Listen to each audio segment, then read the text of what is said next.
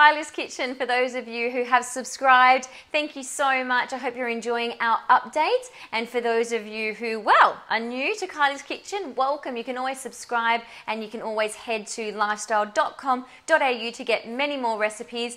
And if you're a bit of a fitness fanatic like me, we've got some great videos and some great tips every Friday for you. So I hope you do enjoy those. Today though, we are going to do my cranberry and almond granola bars. Kyly's homemade granola bars.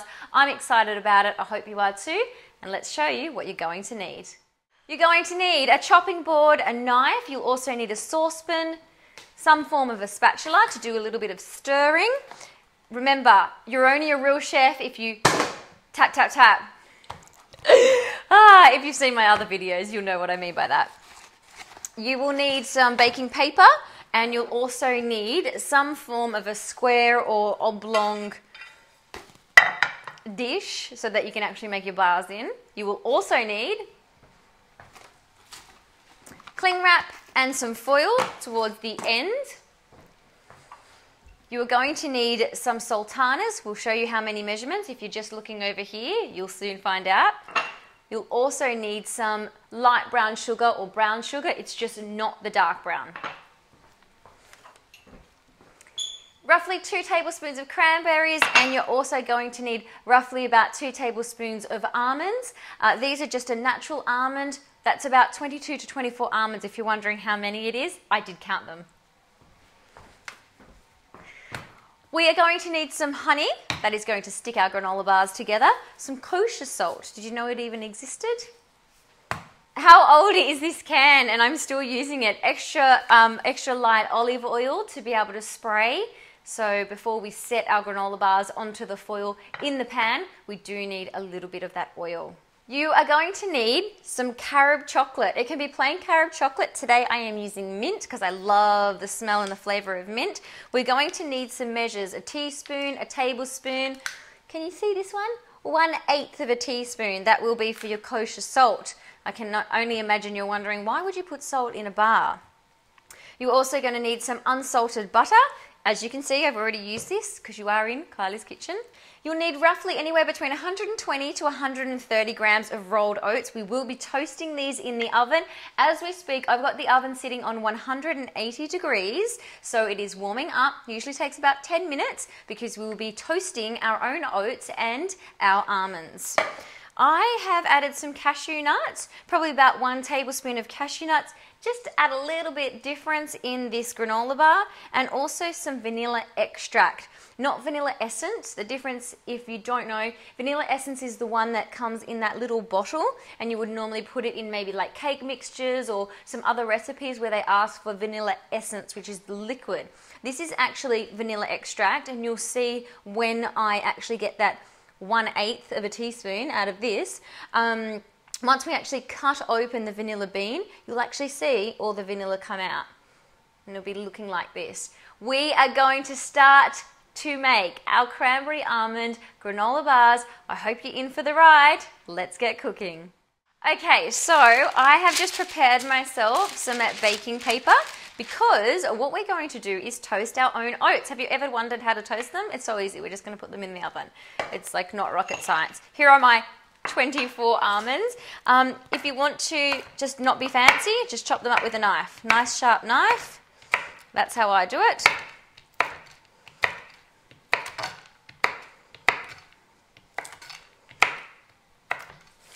Ready, pronto. And then we have some cashew nuts today. I say today because normally I make them without the cashew nuts, but you know, I like to mix it up. Be creative. Get in there. Okay, so we are going to grab our nuts. I like just to slide the board off the bench and then nothing falls on the floor, it all falls in your hand.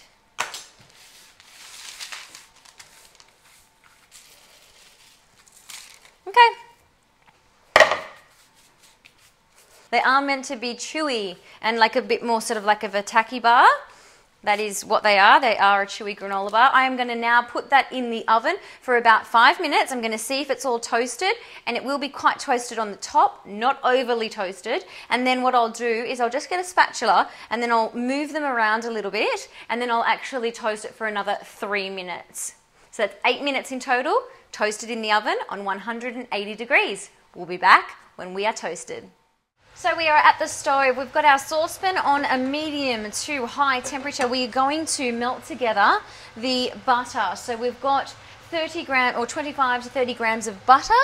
We've also got 25 grams of the brown sugar, and then we've got 3 tablespoons, so about 60 grams of honey, and also our vanilla extract, and 1/8, I know, but remember this is making about 6 bars, and they're only tiny bars, so if you want to make 12 or 24, you're obviously going to increase it and double it if you're making 12, so don't forget the sugar, because we still want you to have the sugar into your recipe. And it was it's salt, sorry, salt. I'm thinking sugar because we're talking brown sugar as well. So make sure that everything mixes perfectly.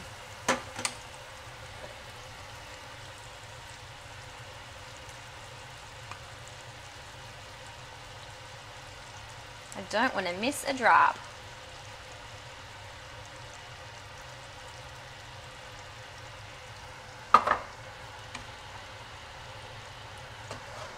And keep stirring that around.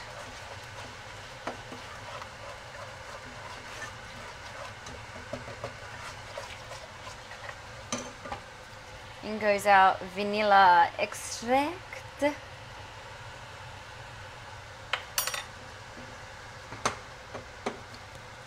I know that's rubber. You're not meant to put it on anything too hot, but if it's nice and quick, you'll be fine. So you've just got to make sure that you mix this super well. I can actually see the vanilla extract has a few clumps in there, and so the reason I am not leaving my saucepan is because we're only here for probably a minute or two. But we want to make sure that everything does mix very well. If you could smell right now, this honey, it's so sweet, so beautiful, and the vanilla in it, oh gosh, it reminds me of those days when I was younger. I think in year 3 we made toffee. Oh, it smells so good. Can't remember how to make toffee. Might have to Google that one. Now I can actually see the black, or that really, really dark brown vanilla extract dissipating into the honey, and it's bubbling quite nicely, and that is all you really need to do. It is not that hard. I know it was a little bit intricate when it comes to the grams and the weight that is needed for the ingredients, but it'll be worth it, and it's always worth it if you make the bigger quantities, and you can always freeze these bars. There's no reason why you can't freeze them. They'll probably just be nice and tough and hard. So it'll be like a hard muesli bar. We're ready to rock. We're going to let this sit for 5 minutes on its own, and then we're going to mix it all together. So I'm just going to let this sit for about 5 minutes, and then I can see and smell my toasted oats and also my toasted cashews and almonds. Oh, doesn't that just look good?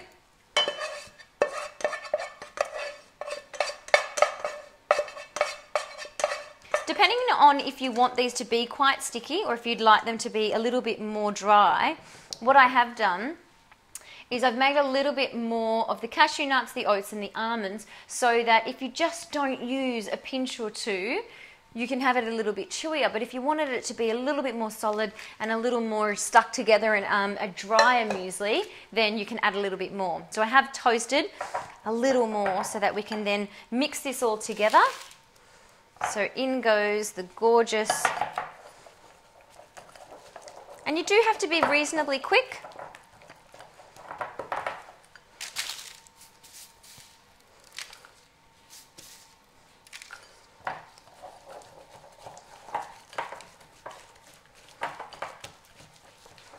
I'm going to pop in some of those cranberries and those sultanas.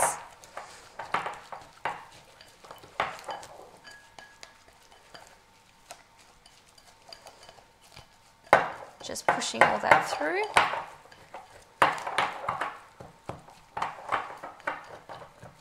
Okay, I'm going to scrape that off the spatula with another spatula, and then we're going to put it together in our dish. So now we've got our dish that we're going to place our granola recipe into. Going to grab some foil, put the foil down, wrap that over.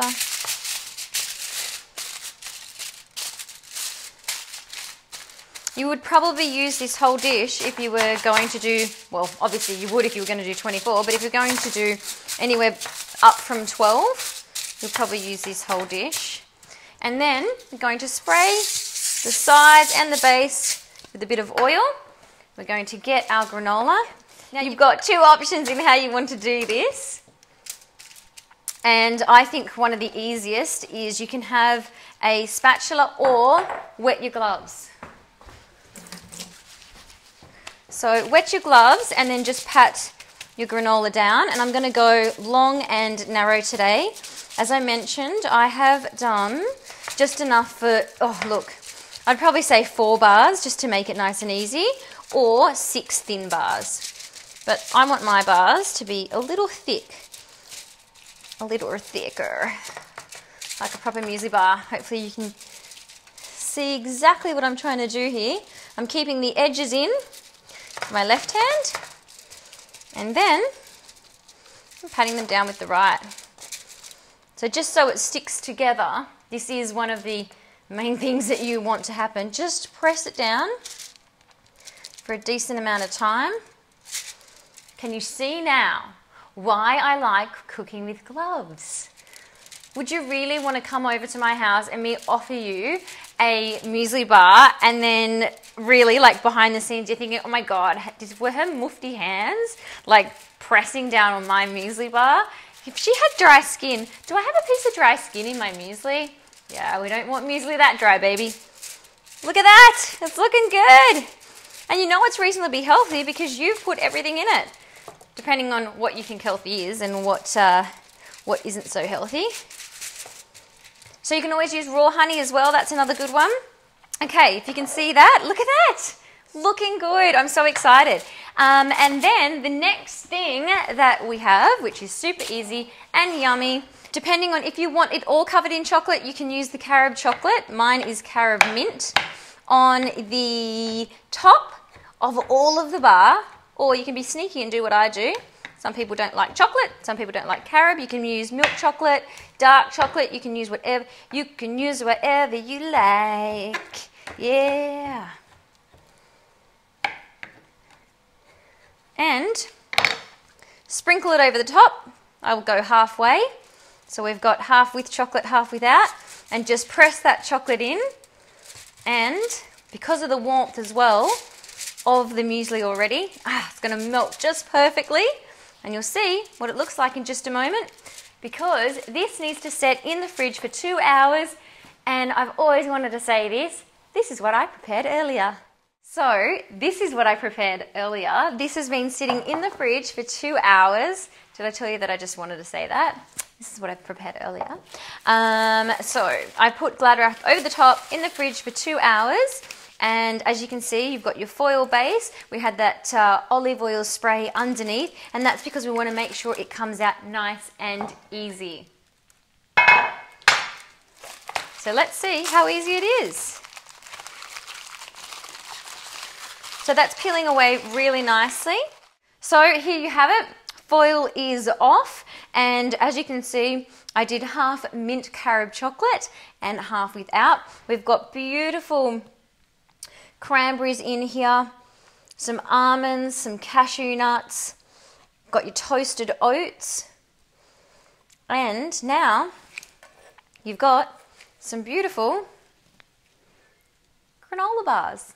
And there you have it, voila, your own cranberry almonds granola bars. Nice and sticky, and if you leave them in the fridge, they will become a little bit harder. So if you want them to be harder, just eat them a little bit quicker from the fridge. But my favorite part, as we all know, is gloves off, because I get to taste.